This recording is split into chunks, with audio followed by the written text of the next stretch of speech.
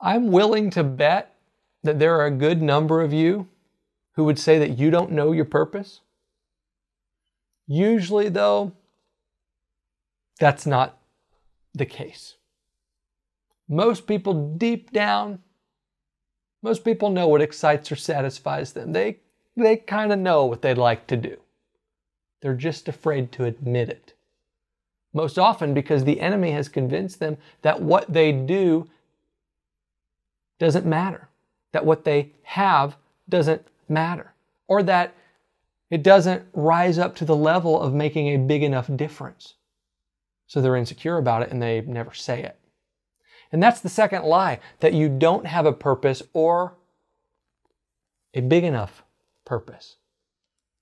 In our celebrity-obsessed culture, media saturated, we are inundated with stories of those who break records, invent technologies, find cures, feed small countries, top the charts. These are people that we think have achieved purpose because their names or contributions are well known or are in lights. And yes, they're inspirational, no doubt, but they are the exception, not the rule. In truth, most of us will never be number one in our category or influence multitudes. The reality is, if you are waiting for a world-changing thing to do, then you're likely going to be waiting forever. Now, years ago, I would have argued with that and taken it as a curse on my potential. Because when you grow up like I did, believing you are a reject, you look for things that make you stand out. You crave something to do that might make you someone important. When I confused my doing as the source of my being, I pursued only what was epic. Because doing and purpose became my identity. But that's backward.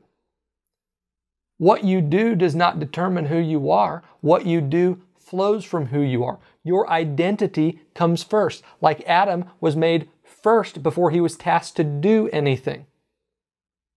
Identity must be known first because from that flows everything. That's just as God designed. You already have what you need for purpose. The first clue is what's in you. What are those talents and abilities that you've possessed for as long as you can remember? What are the natural skills that are relatively easy for you to pick up? I'm not saying ones that you've necessarily mastered or are perfect in, but what are those things that just kind of come easier to you? Are you good at music, drawing, acting?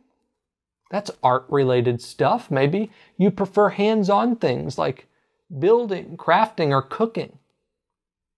Those are not mine, but maybe they're yours. Those are labor kind of skills. Or maybe you prefer to do things that involve your mind, like teaching or strategizing. Whatever it is, those natural abilities that you've had since birth are not coincidental. Take note of them. Every one of those represent an aspect of God's image that He divvied out and gave to you for a reason. But the second ingredient that's in you is what drives you. You might call this passion. And to be clear, this isn't a skill or ability. A lot of people get that mixed up. A passion is not just something that you're good at or something that you do for a living. It's that unshakable thing that you live for. Well, our passions were placed by God in us too. The Bible describes that at your salvation, you receive spiritual gifts. I'd say these are passions. Some of them are for serving. Others are for teaching. Others are for giving. Maybe encouraging. I will say sarcasm is not one of them, that's for sure. Either is criticism or fault finding, so you can forget those, okay? Encouraging, that's one of them. But anyway, what brings you alive? That's passion. So the two ingredients of purpose, what's in you, your abilities, and what drives you, your passions. Those are two things you already have, regardless of the size of them. When you bring those two ingredients together, that's where you start to discover purpose. But I got to stress, you discover it. You find it. So many people get paralyzed from doing anything in life because they're waiting for God to reveal what to do with what they have. Like I said a few minutes ago, they're waiting for something epic. But using what you have in a deeply meaningful purpose isn't something to wait for. Nor does it, as I've been saying, have to be something world-changing. It's something that enriches where you are. Something that makes somewhat of a difference in your world. It doesn't have to be the whole world, your world. It's something you discover, something you simply step into as you step. Years ago, I learned something that was hugely beneficial to me, especially at the beginning of my faith. You can't move a parked car. I mean, try it. Try steering a parked car. It doesn't go anywhere. You've got to be in motion for the direction to start happening. Well, a lot of us are parked. And we're saying, okay, God, I'm good at this. I love to do this. Bring me the opportunity and then I'll go. That's not usually how it works. How it usually works is you try things according to what you're good at and what you're passionate about. Again, you lean into your uniqueness, as I said in the first point. Sometimes as you try, you learn things that you don't like at all and that don't really work out well for you. And that's that. Other times you try something and it fits, and then God leads you to the next step and the next and the next, and that's kind of how He orders your steps. I remember when I was figuring things out, especially in ministry. I knew I was good at technology. I was an internet programmer for many years. I was passionate about the truth of God as well, and I had no idea how to bridge the two. I thought they were polar opposite. But I tried things, small things. And some of those things told me what I was not good at and didn't like, such as street preaching or being a Sunday school teacher for elementary kids. Not good at either of those. But making videos, writing articles, using media, as I dabbled into those things, I realized those enliven me. I like those.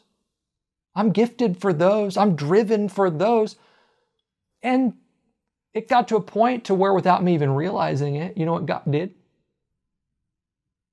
As I took baby step after baby step after baby step, just leaning into what I had and what I love, He ordered my steps to combine the two into this ministry that fittingly started with a mobile app and internet outreach, and today has some of its greatest impact upon people behind a screen.